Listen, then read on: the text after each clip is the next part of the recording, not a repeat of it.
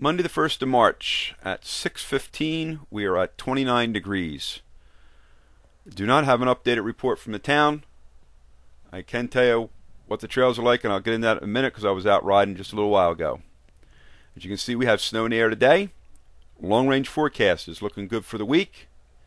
Weekend's starting to look a little iffy, and by the beginning of next week, it does not look pretty at all. Hopefully it will change.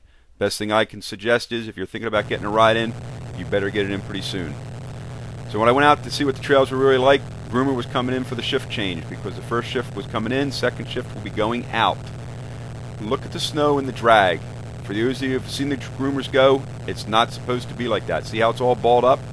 That's why the Groomers were not out over the weekend. The snow was so cotton picking wet that it was just balling up in the drag and literally dragging the snow off the trails. When I was doing my plowing this weekend, when I was pushing the snow up in the piles, I literally could see the water running out of the snow pile. It was that wet. I was out riding Saturday afternoon. Every minute or two I had to squeegee my shield off. When I got home I had to hang my suit up because it was soaked. So from running Groomers, because I've done it a few years, you can't groom when it's that wet.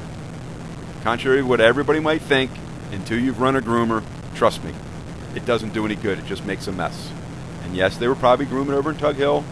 Their snow was probably cold, or it was drier than what we got, which is not unheard of either. This is Trail 1. We just went past 3, the railroad tracks, and this is going around the corner. I did places where everybody would recognize so they could see what the conditions were like. Groomers were out in full force today, getting things back into shape. Yes, it would have been nice if they were out over the weekend, but again, it just wouldn't have done any good. They just would have been spinning their wheels and making more of a mess. This is Pipeline. Next video clip is the intersection of Pipeline and 8.